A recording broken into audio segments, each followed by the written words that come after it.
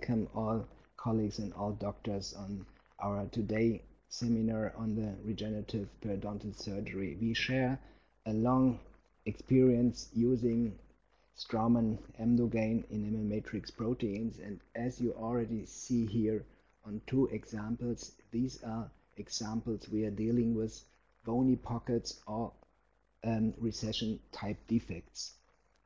So usually when we have to treat a difficult periodontal patient, we have to decide if we go for conservative, for regenerative, or maybe for implant therapy. However, we always have to think of a good long-term prognosis. So how can we improve the prognosis for the tooth or the implant? And more very often the question is, when is the optimal time to start with surgery? For instance, as you see on the lower slide, a localized bony pocket on a central incisor, which of course is not an optimal situation for the patient. Coming back to the main goals of periodontal therapy, this is of course still reduction of bleeding on probing, that means absence of bleeding, and of course reduction of pocket depth.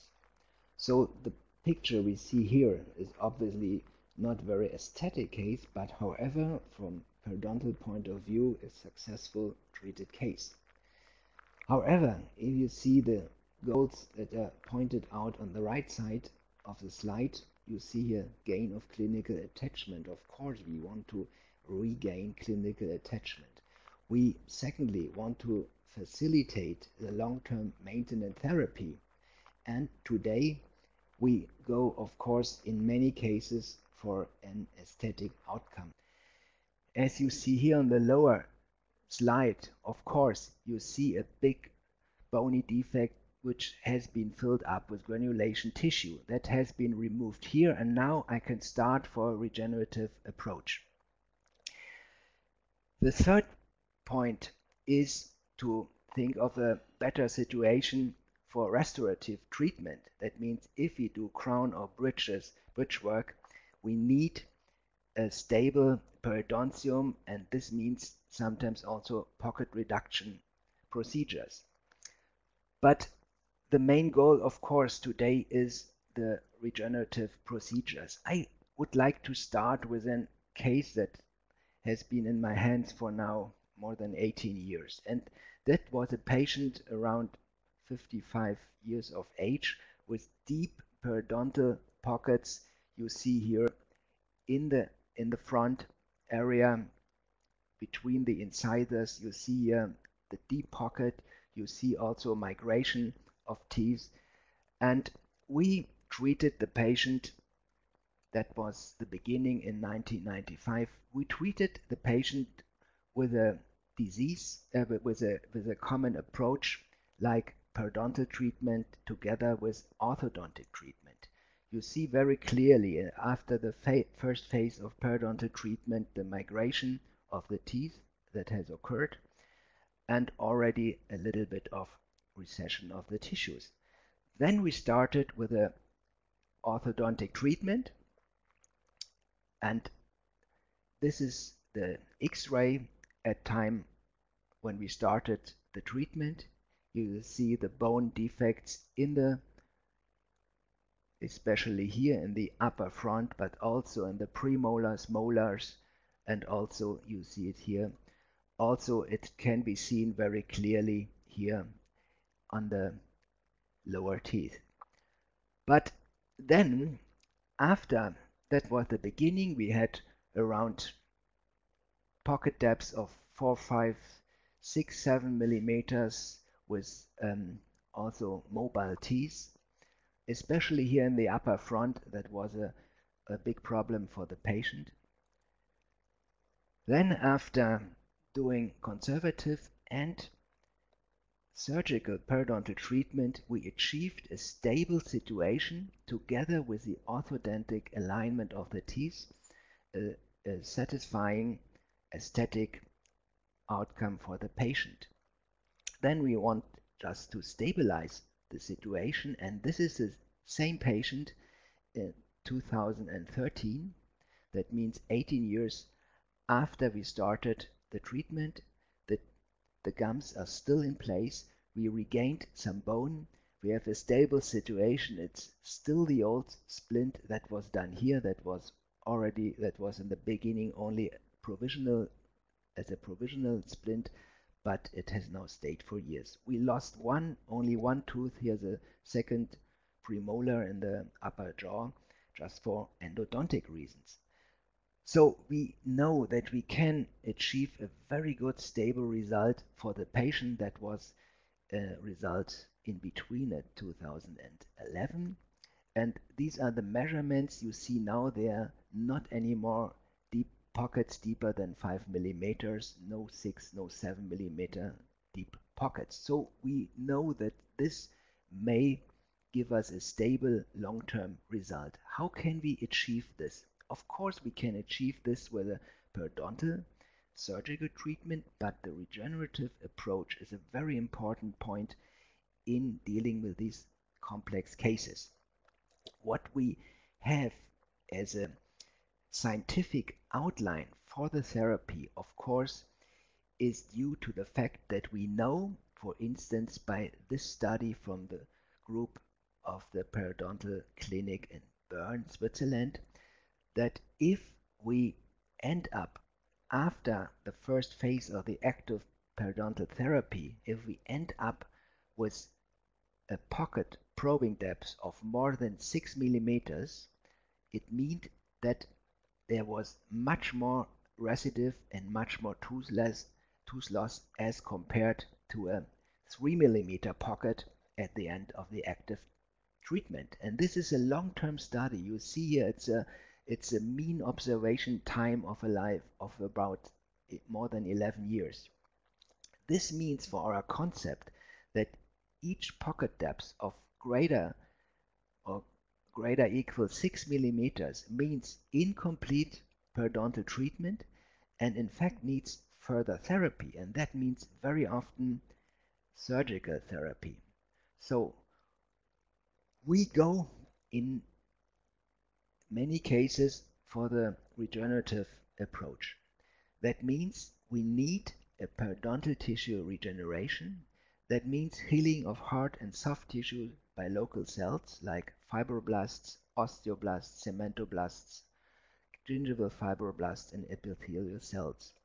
We need, of course, as you see here on the left slide, that was also a case that was treated by regenerative periodontal surgery. We need, of course, some bone that may migrate here into the defects. So we need some support from the surrounding tissues.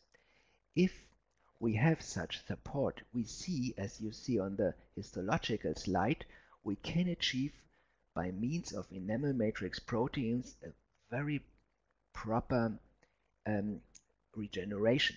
That means we see here in this example a new cementum, a new periodontal ligament, a new bone. That was from an animal study that was carried out in our clinic, and the red arrow was the original base of the defect. And you see above the red arrow the regeneration in this example. Of course, in the clinical situation, we use this principle. You see a first clinical example. Here there's a lower molar with a deep vertical defect up to the apex. Then we did periodontal therapy, first scaling and root planning, then surgical treatment using Emdogain material. Enamel matrix proteins were applied to the root surface in 2002, and in 2011 it's a long-term observation. You see a very nice, a very clear regeneration, building of new tissue, and that was a case that was only treated by surgical means using Emdogain. Of course, there are other techniques for regeneration, and we have to deal with it for just for a second. You all are familiar with the guided tissue regeneration, the GTR technique, when you put here a barrier membrane over the defect, and that also can be used in situations like here with a bony defect with a furcation involvement degree 2. Here you see putting the membrane over the defect. And in some clinical situations you can be successful. Let's see this case here with a deep intrabony defect. You see here with a periodontal probe the situation. You see here the bony defect, the bony wall. The defect has been properly cleaned and then treated by using a bone substance material and a membrane. This is a clinical situation 12 months post-operatively. On the left you see the pocket depths before treatment, 10-12 millimeters. After 12 months you see a 4 millimeter remaining pocket, and if we see the development of the bone here, this is after 12 months what it looked like, and this was before treatment. You see the defect going back to the apex, and we see that there's a big potential of the body for regeneration of the tissues. However, the membrane technique has a lot of technical problems. If, for instance, you have an exposition of the membrane, like here, a membrane that is exposed because the soft tissue is not covering the defect, this is a scheme for the situation, then of course you immediately have oral bacterial and oral biofilm on the membrane in the tissue and also under the membrane in the new regenerating tissue. This is a specimen of an old membrane that has been removed from an infected situation, and of course this is not what we need for regeneration. The use of bone fillers or bone substitutes can be useful. We use the bone fillers like seen here mainly for filling and stabilization of the wound. You see the scheme here. And we use it very often to support the soft tissue support over the defect to prevent collapsing of the soft tissue. However, since 1997 we are able to use, and we know a lot about it, to use enamel matrix proteins, that is called the Emdogain, Straumann Emdogain material, for periodontal regeneration, using the principle of biomimicry. That means we imitate a process that plays a role in the formation of the periodontal apparatus in early childhood, and we use the same principle in the adult patient. From the clinical point of view, we have a small, narrow, but deep vertical defect. You see here preoperative X-ray, and after using Straumann Emdogain in the periodontal surgical session, you see after 8 months a very nice bone regeneration on this molar.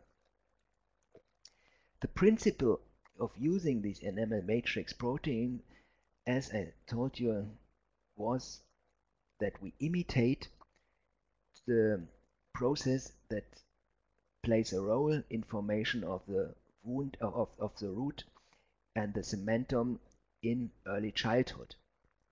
So this is the principal formation of cemental and periodontal attachment through imitation of the embryonic development of the root. And these were a lot of, this is a scheme that comes from the team of Martha Sommerman that was published at that time, showing the Hertwig epithelial root sheath, promoting the formation of, or the migration of dental follicle cells, becoming to cementoblasts on the root surface, and at this part of the lower part of the root, large amounts of enamel matrix proteins are secreted by these cells of the root sheath.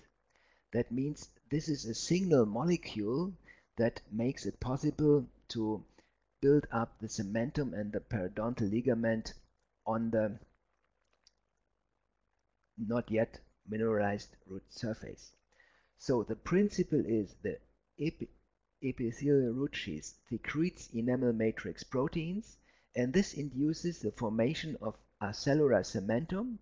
This is the key tissue, of course, acellular cementum, and the formation of a periodontal ligament. Here again you see an example in the histological slide. New cementum, new ligament, new bone. And we are substituting the naturally occurring enamel matrix proteins by using the commercially available Emdogain gel. There was a lot of studies from mainly in the 90s. You see Lars Hammarström's group from Sweden in 97. They did fundamental work on using Emdogain, and they were the first that were able to show the formation of cementum bone and a new periodontal ligament on a root surface that has been before exposed. So let's come back to the clinical situation. You see here a first and second molar in the lower jaw, intrabony pocket. You see it very clearly distally to this molar. This was a situation after scaling and root planing. There's still a remaining pocket of around 10 millimeters. This is a 10 millimeter, this is a 50 millimeter probe, so you have a remaining pocket of 10 millimeters, and as you know from all studies, this will not be a stable situation. So we build up the flap, we prepare a flap with a microsurgical approach, try to preserve as much tissue as possible, then we clean up the defect, we remove all granulation tissue. This is the probe, the 10 millimeter probe, here 50 millimeter, here's 10 millimeters, and that was the soft tissue pocket, what you saw before, and it's around 7 to 8 millimeters a bony defect. Then the procedure starts by using the Pref gel. This is an EDTA gel, 24% that stays around 2 minutes here on the root surfaces and in the area. Then it is rinsed away, and when it is rinsed away, you should end up with a very clean root surface that is free of blood, of course. Then you apply the Straumann Emdogain gel on the proper root surface that has been conditioned by using the Pref gel.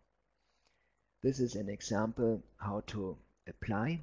Then you close the situation, of course, and again the X-ray that was before the surgery, after curettage, and this is 2 years after surgery. Again you see a nice new formation in bone and clinical attachment gain. Let's see for another example. This is a tooth. You see the X-ray, the first molar here in the upper. You see the X-ray. It's a deep bony defect, also with furcation involvement. You see here the pocket depth. It's 9 millimeter, furcation degree 2. So with only using scaling and root planning will certainly not enough for a stable situation. We have started here the surgery, and on the next slide you will see here the circular incision, very careful with a microsurgical approach. So you see the situation when the flap was reflected. This is a situation after cleaning the defect and removing all granulation tissue, and of course here we need a substitution of the missing tissue, so we use the Emdogain together with a bone substitute material. We used in this case the bone ceramic material. This is first put here on the root surfaces a layer of the Emdogain material. Then we prepare a mixture of the bone substitute material with the rest of the Emdogain, and we put it in the pocket in the furcation defect to support the soft tissue healing and, however, to promote a biological approach of regeneration. This is the suturing situation from the palatal, the sutures from the buccal side. 7 days after surgery, the buccal side removing the sutures, and here is the palatal side after removing the sutures. The patients are usually rinsing with chlorhexidine. This is a course for the discoloration here, but you see a very nice soft tissue healing even in this very pronounced cases. So six months later, it looks very nicely. We have a nice reconstitution of the papilla, and we are getting rid of the deep pocket. Let's go back a little bit to the principle of using Emdogain. What is it we are putting? In fact, the main protein which is in the material is an amelogenin. It's a main protein in the enamel matrix proteins. It is dissolved in the PGA gel. It's a propylene glycol alginate. It's a usual gel that is used in many formulations. And it is to say that the origin of the material is isolated from tooth germ from porcine that is done in Sweden, and it contains no other BMPs or no other growth factors. So it's not a pure material, it's a mixture of natural, you see it's a protein mixture. You have a natural material coming from porcine, and it's a mixture that we apply in the surgical area. The PGA gel is often used in food and pharmaceutical products as a gel solvent. The amelogenin is a little bit strange protein. It's hardly soluble at body temperature and physiologic pH. So the amelogenin is dissolved in the acidic PGA gel. It's around pH 3 to 4. Then you put it on the root surface, and you can also put it on the bone, as we know that it stimulates the migration of all mesenchymal cells. So the amelogenin precipitates on the root surface because of the changed pH and the other body temperature. And then we end up, and this is very important, with the absorption of a layer of Emdogain on the root surface. So it's like a physiological coating of the root surface. This is also the reason why it is so important to have a blood-free, proper, clean root surface. Let's see again a clinical case, a deep localized pocket here. It's kind of a localized aggressive periodontitis on the first molar on the right and the first molar on the left side. So this is the surgical view on the first molar on the right side. You see, open up the flap, then we have to remove the granulation tissue. This is then after applying the breath gel and applying the Emdogain. This is then the suturing from lingual and the suturing from the buccal side.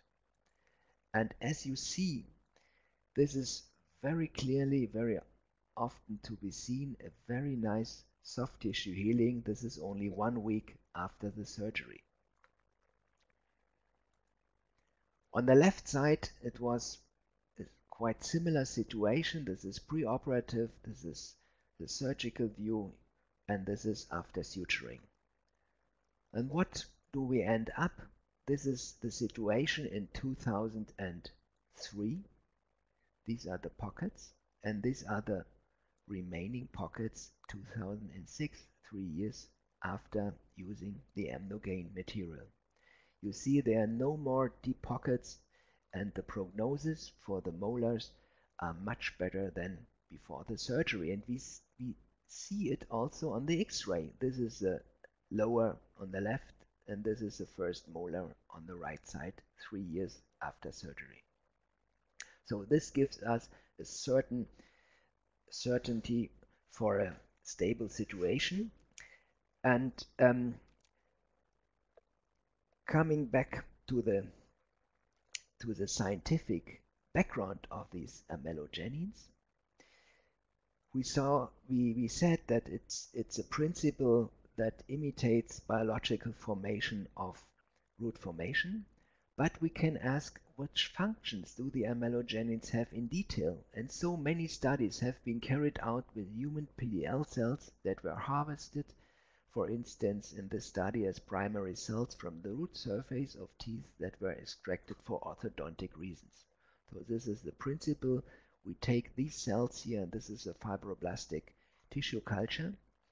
Then we can put the enamel matrix proteins, and many studies were able to show certain functions of these proteins. The main functions were that enamel matrix protein increase functions of PDL cells and of osteoblasts also, because these are all mesenchymal cells in vitro. For instance, cell proliferation is increased. The synthesis of collagen 1 is increased. This is very important because the collagen plays an essential role in wound healing. The synthesis of IGF-1, that is insulin-like growth factor 1, is increased, and we find a lot more expression of matrix proteins that are associated with periodontal regeneration, that is osteopontin, as osteonectin, for instance, and others. And we see also more mineralization if we put the enamel matrix proteins in a tissue culture together with an osteoblast-like cell line. So we have a lot of biological functions that play a role in the healing. And going one step further, we performed an animal study putting the enamel matrix proteins here in a furcation degree 3 situation, and we checked the healing. And what we saw there, what we saw in this specimen, were that we found a regeneration, as it is written here, that was published then some years later of our group, the regeneration of bone and periodontal ligament induced by recombinant amelogenin after periodontitis. That means that the root surfaces in the animal study that were before infected with oral bacteria. And you see here the histological slide. This is the notch, the basis of the defect. The area 1 is seen here in the middle picture. This is the notch, this is the old cementum, this is a new cementum, this is a new periodontal ligament, and this is a new bone that is built above the apical extension of the defect. And if we see here on this area 2, this is shown here in a higher magnification, we see here very nicely, this is a dentin here, and this is an extracellular matrix forming on the root surface with already inserting fibers prior to the mineralization process that would have occurred a little bit later. So we see very nicely a clear regeneration in the histological analysis. In the clinical use, we have experience since maybe 18 years now, but we have not so many long-term studies yet. So this was the first long-term study from a Swedish group of Hedén and Wenström, and dealing with the long-term stability of Emdogain gel. These were defects with pocket probing depth of around 8.5 millimeters, a K-series, and it's the same principle as I outlined before, first using deep scaling and root planing. At baseline before surgery, there should have been more than 6 millimeters of attachment loss, and then a regenerative surgical therapy with Emdogain was performed. We see here the clinical attachment level gain. After 1 year, it's 4.3. After 5 years, is 5.3. The pocket depth reduction 4.9 and 5.2 after 5 years. That was not statistically significant different, but you see it's a stable result and even a little bit more, but we can say that during 1 and 5 years there is a very stable situation. This means that we can expect, if we have gained tissue after 1 year, that it's also stable after 5 years, and depending on the recall and the things of the patient and all of the patient, if he is a smoker or not, and so on. If we see in another long-term study from Cortellini and Tonetti, they pointed out that around 96% of the GTR-treated teeth were still in function after 10 years. This is a very important feature, I think, because we know that if we treat patients with these regenerative methods, that we have a very stable situation for a long time. So in this case, we have a deep pocket after orthodontic therapy distal to this molar. It's not very clear on the X-ray. However, if you see on the clinical and if you do the probing pocket depths, you see there's a deep pocket. So it was first scaled and root planed, and you see it's around 7, 6, 8 millimeter pocket depths on the distal aspect of the first molar. Then we opened up the flap in the usual procedure. This on the right is putting the pref gel, and on the lower it's then, after rinsing the pref gel away, using the Emdogain. How does it look? This is directly post-operative. This is 1 week later when we remove the sutures. It's again the same picture. The early wound healing is mainly free of complications and significantly better to the normal flap surgery. This was shown by many studies, and this is a very common issue that we see in the clinics. 9 months later, you see the first molar again. You see the pocket depth is only 3 millimeters, and here on the X-ray it's nothing to be seen, but as before it was very difficult on the X-ray. This is important, the situation after 10 years. You see that it's a very stable situation again on the X-ray, but however, if we probe, we have no probing pocket depth anymore here on this tooth, and I think we can say this tooth has a very good long-term stability. So we have a wide range of using Emdogain in the vertical intrabony defects with good success, and we have good scientific data to use this for the good of the patients.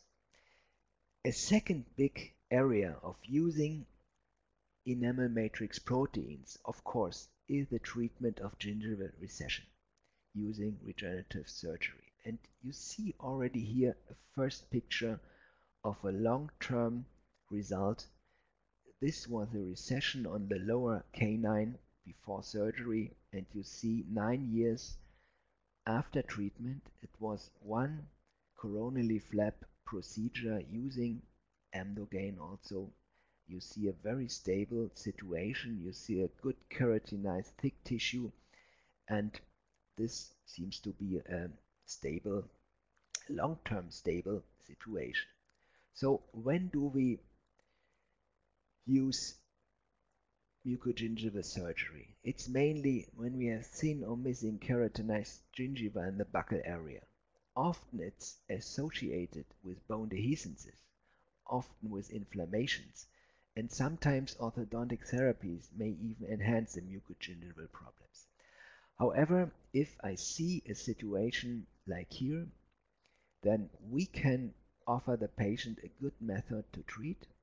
We do a coronally advanced flap procedure using Emdogain, and this was around 4 weeks after surgery, the second picture, and the second picture and the third picture is the same tooth after 1 year. There's a wide range for periodontal plastic surgery, as here you see this for this case, or you see this case, and you can also deal with situations with fractured, deep fractured teeth, and so we can deal with a lot of complicated situations. So a very good technique, and a technique that has been described and where we have good long-term results for, is a coronally advanced flap technique for recession coverage. It's again the same question: how can we improve the success rates in a reproducible way and also the long-term stability? For instance, let's see this patient here that had been treated with periodontal surgery. I have to go back now. I'm missing one slide because this is the end result, but I will show you in another examples, like here, the recession coverage with the addition of Emdogain. This is the baseline. This is the result after 12 months. Again here on this lower left slide, it's the beginning, the starting point, and this is after 12 years. So we have a very good procedure, and I want to go with you in the details to show you how the technique is performed. The coronally advanced flap in the original technique is used with two vertical incisions outlining over the mucogingival line. You start usually by measuring the recession depth on the tooth surface, and then you measure the same distance from the tip of the old papilla to the tip of your papilla that is new created by your surgery. So for instance, if this red arrow is around 4 millimeters, this should also be 4 millimeters. Then from this point you do the vertical incisions, and the same on the other side of the tooth, and you connect both incisions by a circular incision. And here it's very important to preserve the tissue as much as possible on the buccal side, because this tissue is then replaced on the root surface that has no vascularization. Of course, we have here a Miller class 1, that means the interdental bone is not infected and is still present. So the procedure continues. It's a vertical incision. You see the flap is reflected. Then you have to deepitalize the papilla regions, which is indicated by the black triangles here. This is done by scissors or a little scalpel. Then everything is prepared, and you have to perform a periosteum. You have to cut the periosteum at the basis of the flap, that the flap can be reflected without tension in the coronal position. So I continue. This is then after reposition of the flap, the fixation of the flap with sutures. You can use single sutures or sling sutures here just to secure the soft tissue flap over the defects. And of course you have to secure the vertical incisions to have a good adaptation of the flap. Then let's see for the healing. This is after 1 week, 2 weeks, and this is 6 months. And on the left, you see how we started, how we came from. This was a baseline, and this is the result after 6 months. So you see a good keratinized tissue over these two incisors and a situation that is very satisfying for the patient. Another case showing an issue that is very important, that is here when you have, like in this example, when you have a composite filling on the root surface. Of course, this has to be removed before using this technique. You have to remove and to prepare a proper dentine surface. That was done here. You see here, reduction of the filling and preparing of a proper dentine surface. Circular incisions with preparation of the new papilla left and right from the tooth. The same technique again, vertical incisions here over the mucogingival line, left and right. Then we mobilize the periosteum, as I said, by cutting the periosteum here at the base of the flap. Then we do the root conditioning with a pref gel and apply the Emdogain on the root surface, as shown here. Suturing on the upper left, suture removal around 1 week later, and this is 4 weeks after the surgery. You see the nice coverage of the recession defects and the good healing after quite a short time. The interesting thing, of course, is again the long-term result. This is the same tooth. This was a baseline, left upper, and the right lower is the same tooth after 4 years. You see, it's a stable situation. However, not to confuse you, we later took also the crowns from the premolars away, put a similar procedure, a coronally flap procedure here, and put new crowns here. So this is not the original situation compared to the premolar and the upper, but the long-term result, however, which I want to show you, is on the canine here. Then we saw it's a very good result also in long-term observation. So we have, of course, some scientific data for this procedure, and in 2008 in the European Federation of Periodontology, in the consensus report, there was a systematic review of coronally advanced flap procedures with different combinations with connective tissue graft, Emdogain, other membranes, and so on. I don't want to get so much into detail, but you see the outcome, the most important outcome was that the significant better results if you use a connective tissue graft or the Emdogain together with a connective, the coronally advanced flap procedure.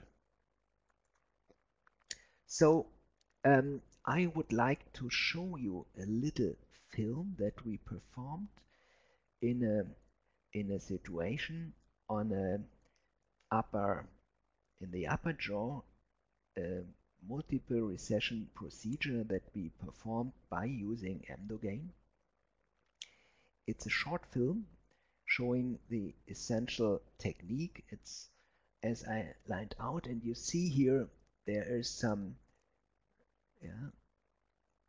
there's the incision here. It's distally to the canine on the left upper jaw. Then it's the incision here. We cut the new papilla. We cut the new papilla here. We create here the new papilla. Try to preserve the tissue on the buccal side as much as possible, because we need a a full flap here for coverage of the recession defects. This is then again, of course, a short version of the procedure, the preparation of the flap on the right side. The flap on the left has already been reflected. Reflection of the flap again, the cane up to the canine on the right side. And then we do which is very important, to cut the periosteum to be able to mobilize the flap in a coronal situation, in the coronal position. There's still some missing, so we need to cut a little bit more, which is shown here. This is the crucial thing when you apply this technique. So, and if it's not enough, you have to cut in a second dimension, that the flap can be reflected without too much tension or without any tension at its best on the coronal position. This has to be done, of course, very careful. So you see it here. So the flap stays in the desired position. Then we have to de-epithelize the old papilla, the old interdental tissue. I do it here with the scissors, micro scissors. This also has to be done very careful, because you need a connective tissue bed and you should remove all epithelium on the surface. We do this with magnifying glasses, of course. In a microsurgical approach, we clean the root surfaces. That means these parts that had been exposed before to the oral cavity. Then we rinse. We have a clean surface on all 6 teeth. Then we apply here, as you see, the pref gel to condition the root surface. It demineralizes the root surface and removes the last smear layer that may be present on the root surface. We leave it 2 minutes in place. We rinse it away. And then we have a proper clean root surface that is prepared for putting the Emdogain.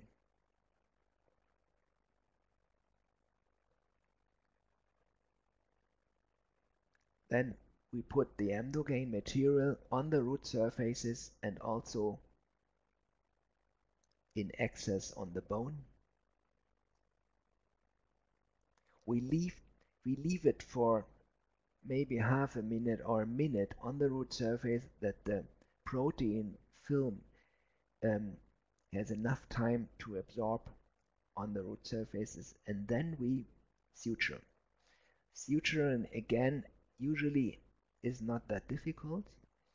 You usually use normal single sutures or sling sutures if the interdental papilla is not strong enough or not thick enough to secure the position of the flap. So this is putting the first suture here. This is a single suture.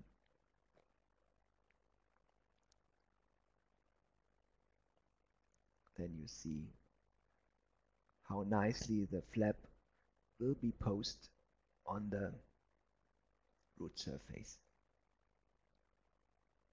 The flap should be secured, should not be put too much pressure. As I told you, the main thing is to be free of tension by doing a proper mobilization of the periosteum at the basis of the flap. So this is the first suture here, and of course, of time reasons, we skip a lot of suturing procedure.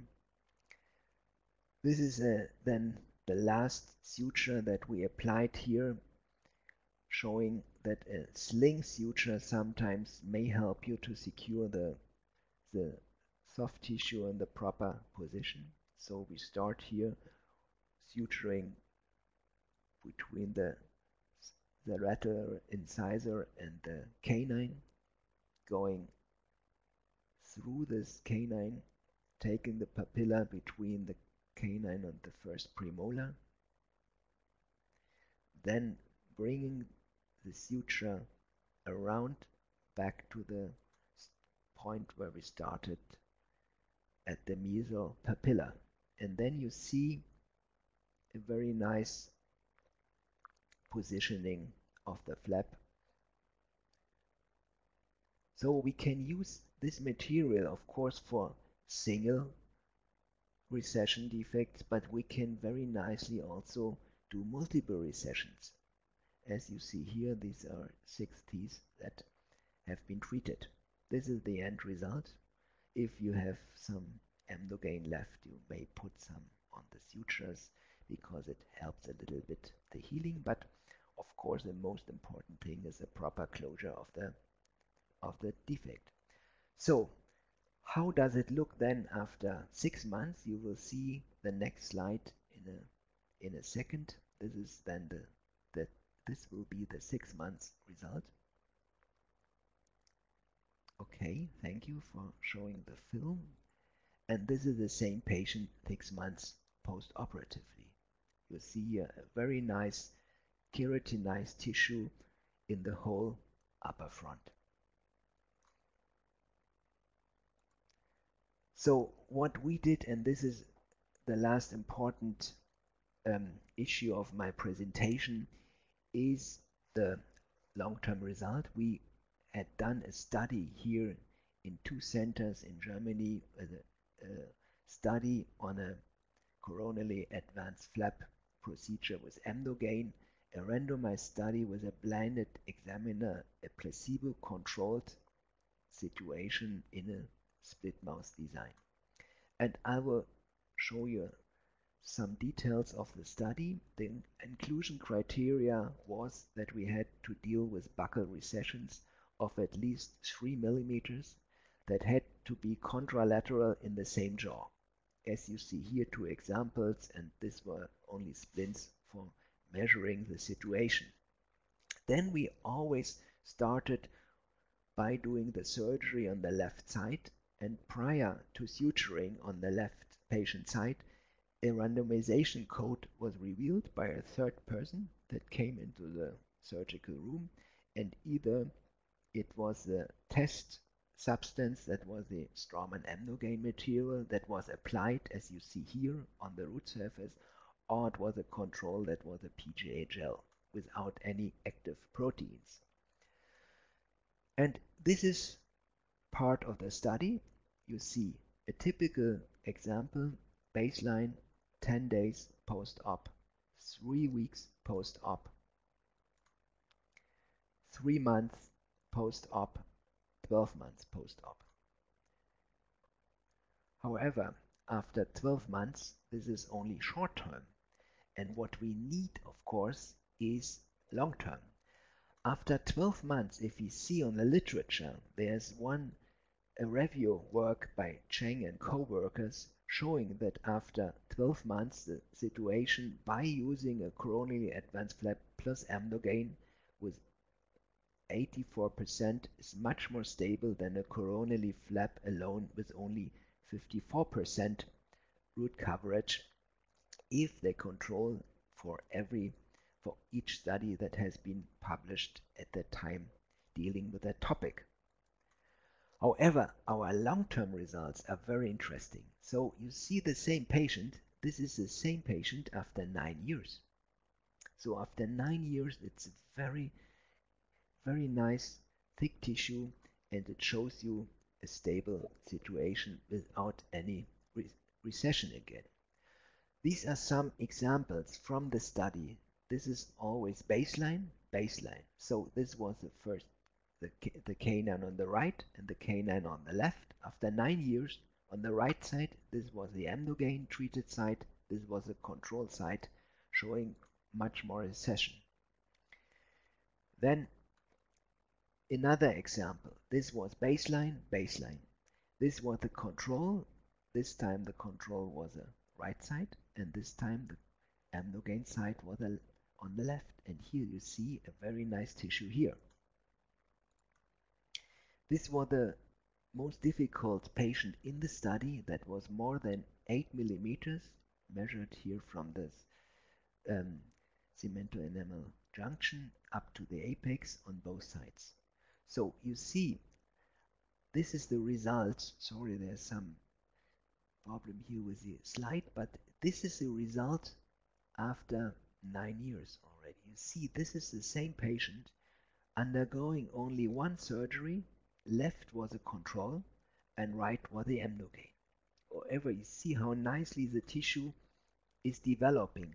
However, here you can say both sides have reacted very nicely and we have very stable results, even in a difficult case like here. And we can create a lot of keratinized thick tissue without using any connective tissue graft. This patient here, this is the last patient from this series, showing the baseline on the right side. That was a control. This is after 9 years. On the left side, baseline on the left side after 9 years. And you see here a very nice tissue.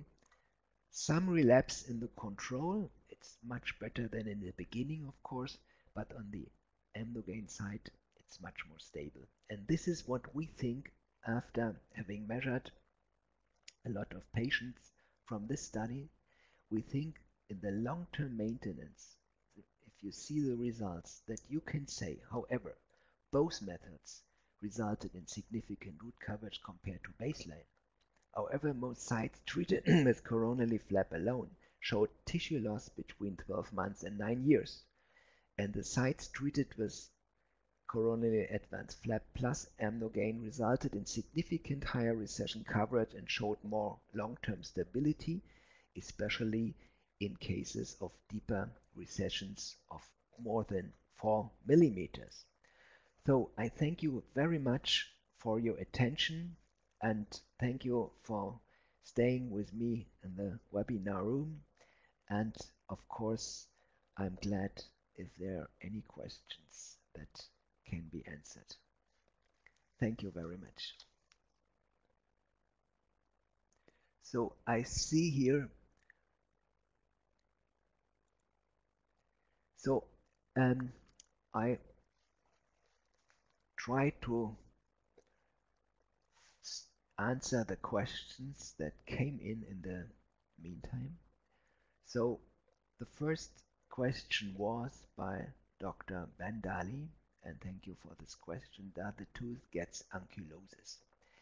And I think this is a question not dealing with the recession defects, but more with the intrabony defects. But I can answer you, we haven't seen any ankylosis in any of the specimen, and we think that there is not the problem of ankylosis. However, what we see is a connective tissue ligament.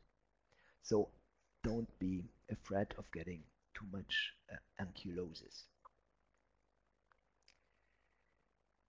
So the next question here I can answer, I hope.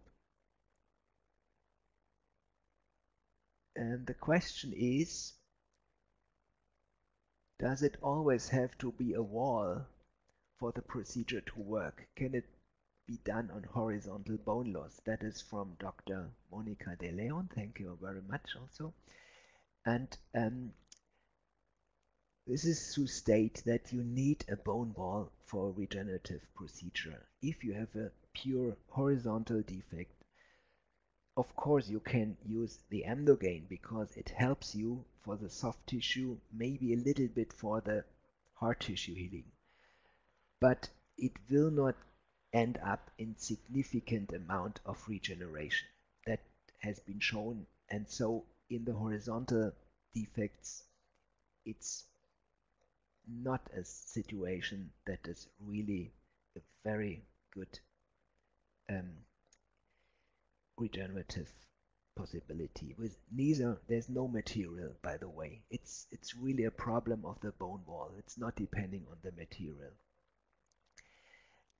And the next question is from Dr. van de Velde. Do you advise the use of antibiotics to improve the healing? For instance, doxycycline, like Cortellini sometimes does. I have to tell you that we don't give any antibiotics. And there was a remark by Dr. Alexander, no antibiotics usually also, and I'm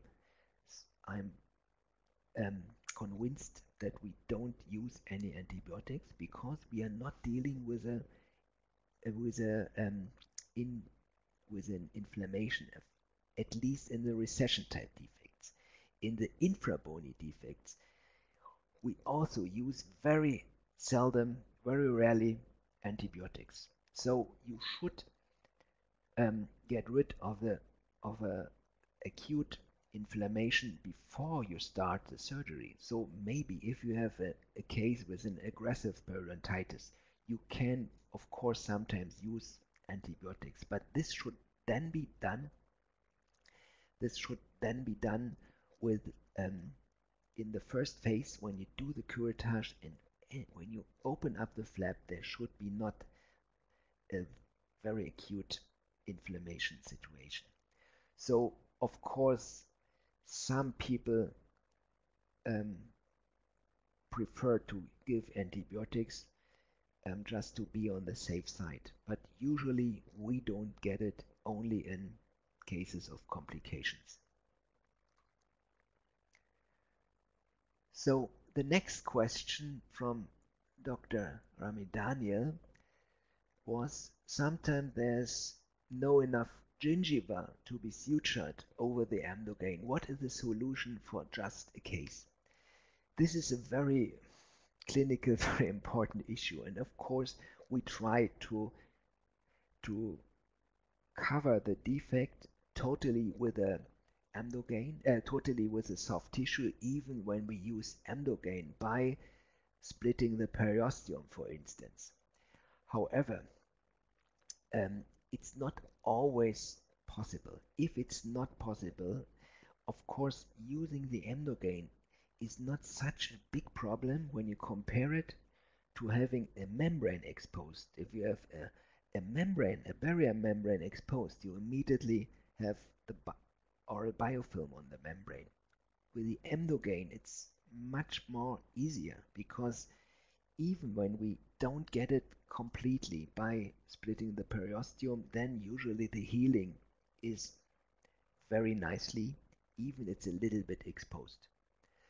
But so I would like to say that this would not prevent me from using the Emdogain material if we don't have enough soft tissue, and I think it's even the best way because it helps the mesenchymal cells, the fibroblasts, healing. That means you saw the collagen formation, the cell proliferation is much better when we put the enamel matrix proteins. So we have a positive effect, and I think this is a very important and very clinical useful issue. So the next question from Dr. Quirk, thank you. What do you do about the original papilla in the coronally advanced flap you recommend? So usually I only deepitalize. Maybe it's 0.5 millimeters. That's all. And I clean up, of course, all exposed areas of the root surface to get rid of the local biofilm, of course.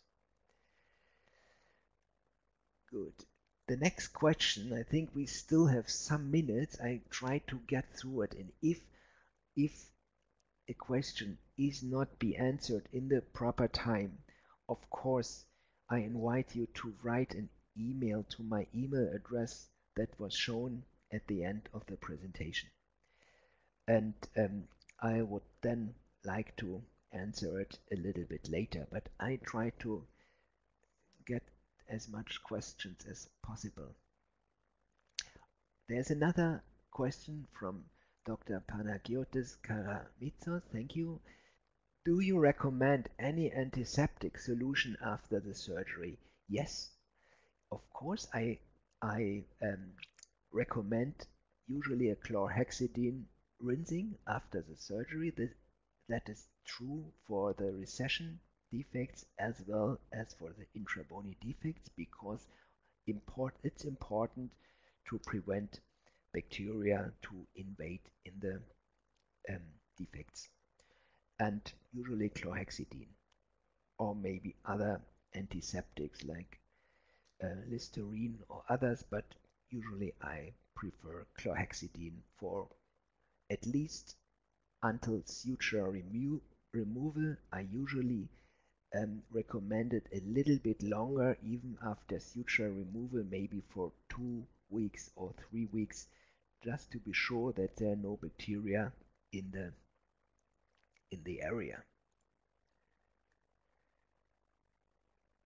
There is another question from Dr. Yusuf Al-Zayani, and the question is, in case of deep pockets of furcation involvement grade 3, is it better to use Emdogain along with bone substitute, and what is the cost effectiveness compared to GTR alone? That is a clinical very important issue, of course. Usually, if I have a furcation degree 3, it's not the typical situation for regeneration. However, sometimes, of course, you need to deal with degree 3, and so if in a difficult situation, let's say degree 3, or maybe a difficult deep pocket or furcation involvement degree 2, then I often combine Emdogain with a bone substitute. I think it's a very clinical, very useful combination, because it helps you to support the soft tissue and helps you in the healing process, although you know that most of the bone substitutes are not biologically active. However, we have the biologic active agent by the Emdogain, and then we have a more or less passive filler to improve the clinical situation, the healing situation, and to stabilize the blood clot. So I use it quite often, and of course there are more costs for the patient. However, I think compared to other therapies, it's a good alternative, and I would like to recommend to use it, even it's a little bit more in cost than the GTR alone, but the results are much better, and this is what is important for the patient. So the next question by Dr. Konstantin Kobets is, in film you didn't cut lip frenulum. What is the reason? This is a point you are right, absolutely right. I even left the frenulum in place because I wanted to secure the flap on the frenulum. And the frenulum, there was no recession in the interdental area where the frenulum was inserting. So this is not, I think it's not the reason why the patient has any recession. So I think we can leave it. The patient has no problem with it. It doesn't disturb my healing, so I left it. However, I have to admit that in many cases it's necessary to cut a frenulum before you do the procedure. For instance, very often in the lower front, you have frenula that has to be cut before doing the coronally flap procedure. It's a good advice, and sorry I didn't mention it when showing the film. The next, I think maybe the last question would be that from Dr. Diego Navas. Do you use membranes in all of the cases when you do surgeries of resection with Emdogain? And so I have to say I don't use these membranes. I just put the Emdogain as I showed you, and especially for this recession defects, I won't recommend a normal barrier membrane. However, we have now these collagen matrices that may help us in situations with thin tissue. That's right. There we are a little bit in the beginning to learn, but in the cases you saw, these were all done just putting Emdogain. And I think the big advantage is the early and very good healing, and that is this was counts for me for the patient. The next question is GDW, sorry. How predictable is a regeneration technique using Emdogain in class 2 furcation defects in maxillary molars? So I think it's, however, the best technique we can apply today. The predictability is not that high, however. So it depends. I apply it if I have a good situation. That means if I have a thick keratinized tissue, a thick gingiva in a patient with a good oral hygiene, and that has a good reaction on the first of my periodontal treatment. So I already see the reaction of the tissues when I do the scaling and root planning, and if I see a good tissue reaction, then I think we go for indications that are not really evidence-based by scientific studies. So in furcation defect 2 in maxillary molars, especially in the mesial and distal furcation involvement defects, of course there are not so many data. So you are not in the typical indication for a regeneration. However, as I told you, if the patient is a patient, the defect and the whole patient situation seems to be good for a regenerative procedure, I would, however, recommend to use this, as we know that it's certainly better than the normal membrane technique, certainly better than a normal flap procedure without doing anything, or certainly also better than to extract the tooth. So this is a recommendation. I think that it's not really evidence-based, however, and there's not much predictability available, but I think it's a clinical experience that I would, however, recommend to do it in the proper situation. So I think the last question, I don't know if we still have some time. I think we have some out of time, and was from Dr. Mayatal. Thank you for the question. How long do you wait after initial preparation of the defect before operation? So I wait around 2 to 3 months after scaling and root planning, and then I do the remeasurements around 2 to 3 months after the first phase, and then I start the surgical sessions. This is not different from when I use a normal flap procedure without regenerative approach.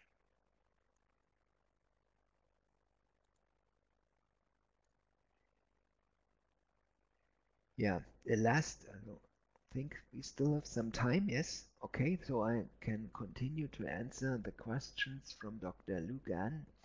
In cases where there's no attached gingiva left, do you use free gingival graft or Emdogain technique? So it depends, I like to say. We have many cases done without any attached gingiva left. That means Miller class 2 cases, only by the Emdogain technique, and that has been very successful also. If I have very thin tissue, however, and all surrounding tissues are very thin, maybe then you first use a free gingival graft to have a better possibility to handle the flap. But it's not a standard procedure. So usually if it's a Miller class 2 without any attached gingiva left, then I go also for the Emdogain technique. And interestingly, in our long-term study, there were also case 1 and case 2 class 2 cases. We saw also a very nice soft tissue healing and formation of keratinized tissue in the cases of Miller class 2. So I think it's possible to do without free gingival graft because the aesthetics to go directly in the Emdogain procedure, it's much better in the end. So I think maybe there's one last question.